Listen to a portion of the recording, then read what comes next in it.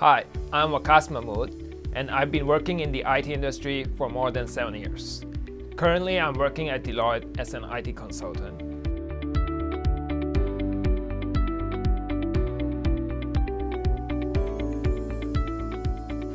Digital MBA program of HKUST is quite unique when comparing to other MBA programs. First of all, because there are not many digital MBA programs in the Asia Pacific.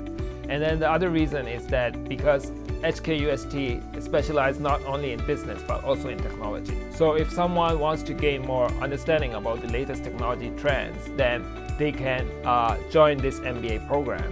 And then apart from that, HKUST MBA program not only teaches the business concept, but they also teaches the candidates how to think critically and bring the learnings from the MBA program to their professional working life. So I also want to develop soft skills and connect with like-minded people.